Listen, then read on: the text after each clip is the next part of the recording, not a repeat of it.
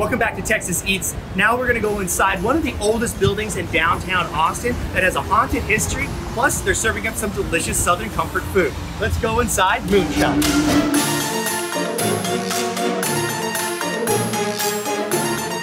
Joining us now is Nguyen. Thank you so much for having us out here, brother.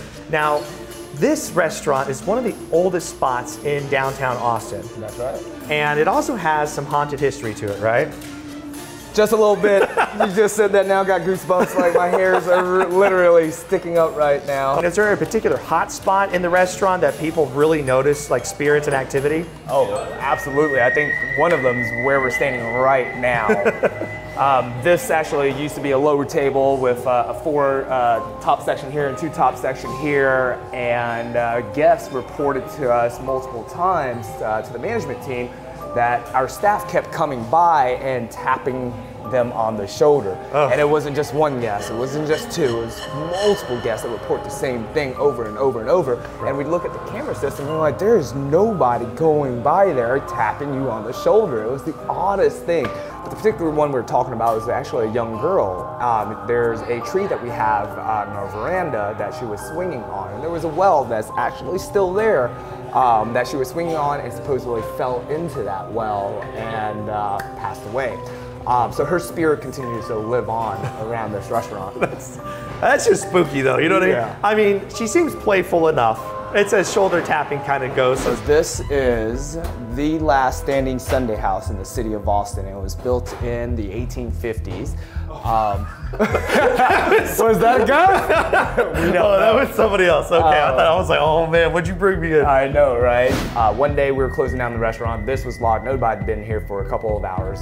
I noticed a circle of chairs at the center of this room. Like right where we're standing. Right where we're standing. Now, we're getting a taste of the top items on the menu. Right in front of us now, we have all the delicious food coming out of the kitchen. These are like the top items on the menu. And right here, you got a burger that's just loaded. I mean, is that like pimento cheese that's in there? Oh yeah, that's a secret pimento cheese that we make. A big old burger patty, 8-ounce burger patty, a bun from one of our friends or some of our friends from Slow Dough in Houston as well. You know what? We're gonna cut this burger in half. Look at the inside of that, cooked to a beautiful medium rare medium. And then you have the pickles. You have a really delicious pimento cheese on there. I know, it's super juicy.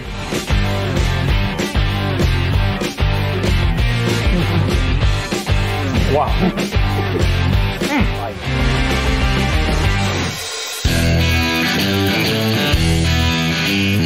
Now this is a rack of ribs, and how is it prepared? Now we actually smoke the ribs for about 5 to 6 hours, and then we throw it on the grill and then toss it in a apple or Dr. Pepper apple barbecue sauce. Oh wow! Now look at this, super tender.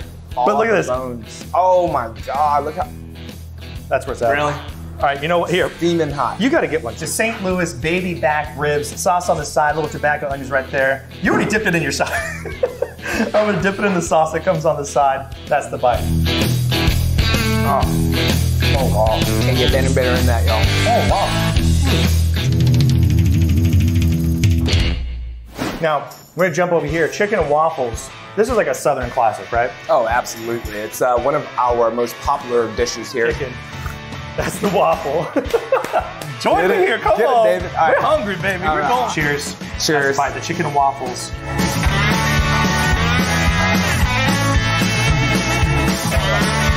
Cornbread waffles and fried chicken. Put them together, syrup, a little bit of spicy gravy as well. Absolutely delicious. And when you make a little sandwich out of them, you take that bite, I mean, there's really nothing better. You guys, Moonshine here near downtown Austin. You can come out here and enjoy yourself with great food, bourbons, whiskeys, a whole selection. I mean, you guys have one of the largest selections in the city, if not the state. Plus, who knows, you might run into a spirit while you're drinking some spirits, right? Amen. Cheers. Cheers. All right, gotta try this one. Ready?